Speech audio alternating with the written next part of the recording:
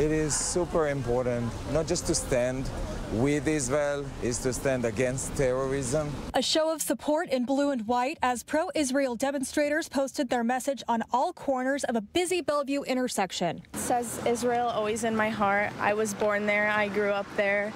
I take part in the Israeli Scouts. I'm a head counselor there. Israel has to be able to defend and protect themselves. The Israeli and American flags flying side by side as Israeli nationals and their stateside supporters stand in solidarity with the Jewish state. Families, kids, and many more protesting Hamas's acts of terrorism against innocent civilians. My family's there, my friends are there, and I care about the place a lot.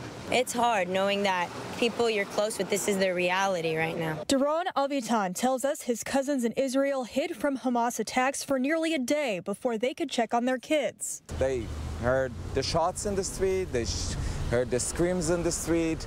Of course, there were missiles all the time. A spokesperson with the Israeli-American Council says it planned a peaceful rally in this time of mourning for the victims and their families. There was some direction from police controlling traffic and keeping the crowds on the sidewalks.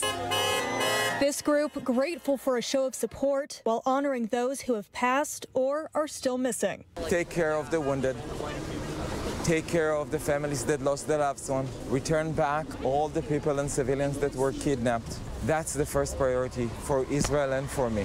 Reporting in Bellevue, Jackie Kent, KOMO News. And as Jackie mentioned, it was a peaceful rally of a few hundred people. There were small disruptions from one car driving by, a passenger yelling "Free Palestine," and one man often seen preaching outside T-Mobile Park, urging people to repent.